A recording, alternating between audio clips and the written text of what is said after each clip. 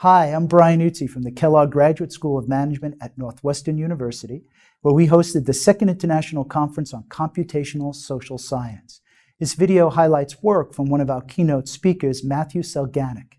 Matthew is a sociologist at Princeton University and the author of the book Bit by Bit: Social Research in the Digital Age. Matthew explains how the new world of digital experiments can make us all smarter and more capable of fulfilling our personal and societal needs. So what I'm going to talk about today is running experiments. Why we like to do randomized controlled experiments, because they help us understand the effect of a certain treatment.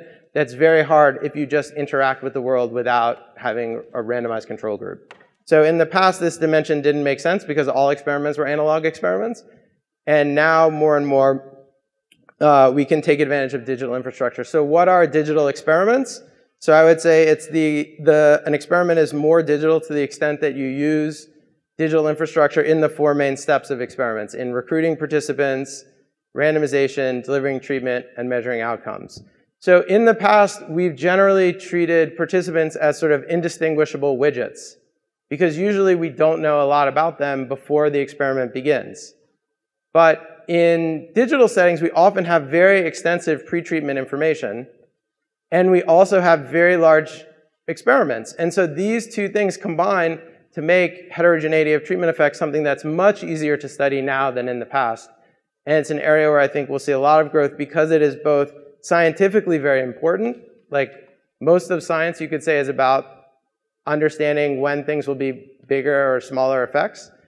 And it's also very practically useful because you want to give treatments that will induce the effects that you want within the populations that you're working with.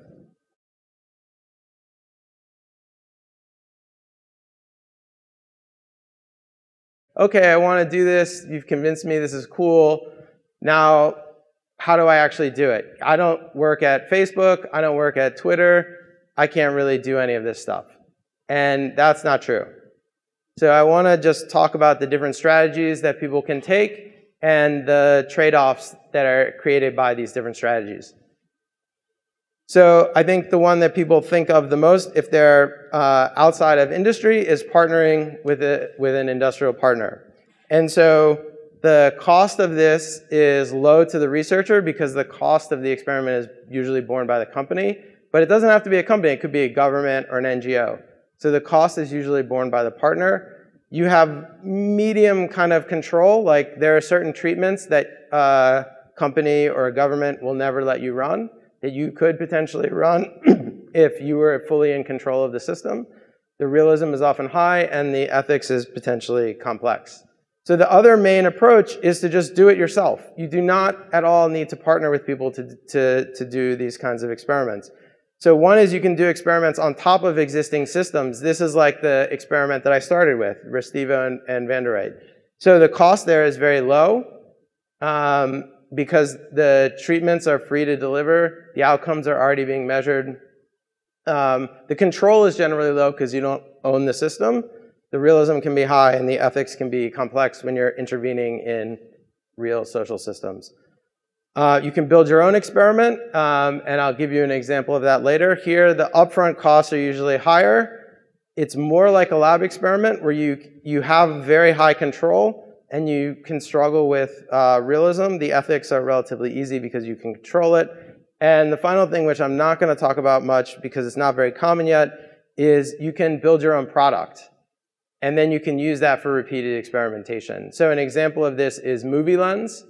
So they've been running this project at the University of Minnesota for about 20 years, where they're providing people free, non-commercial movie recommendations. And they have a community of, I think, hundreds of thousands of users over this period of time. And then this product provides a service to people and is then a platform for repeated experimentation. So this can be a very powerful combination. It generally is hard to get started, but I think as it gets easier and easier to build stuff, this is a strategy that researchers will be able to employ more in the future. Okay, so this is sort of the menu of options that you have. And the most important thing to remember about this is you do not have to partner with anyone to do it. You can do it yourself.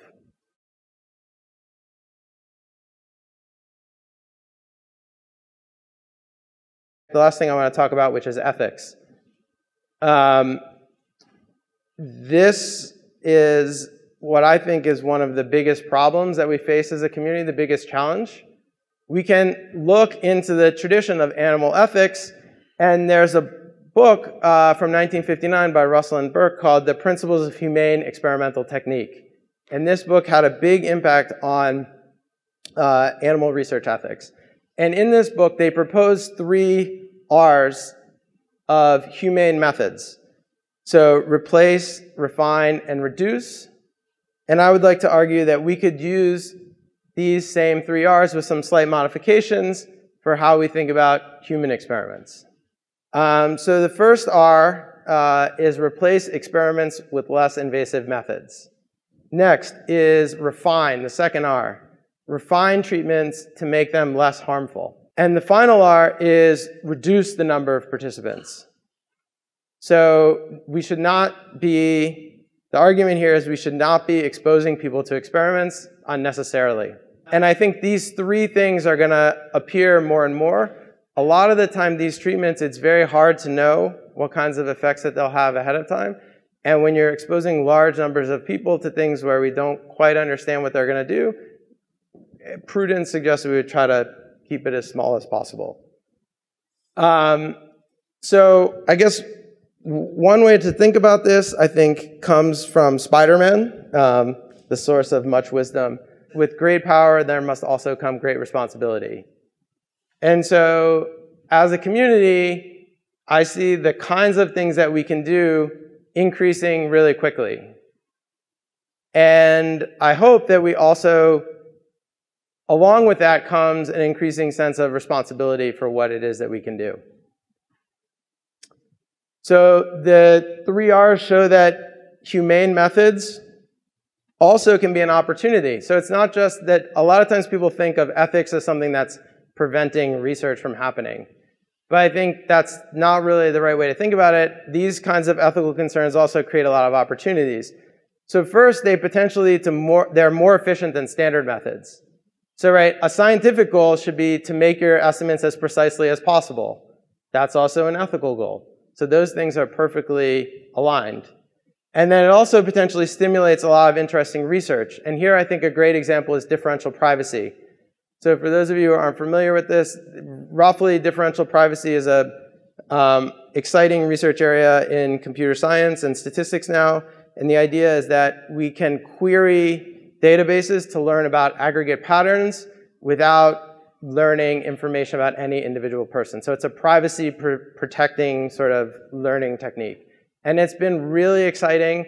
And so there you have a method that's really motivated by partially ethical concerns, and that leads to a lot of exciting research.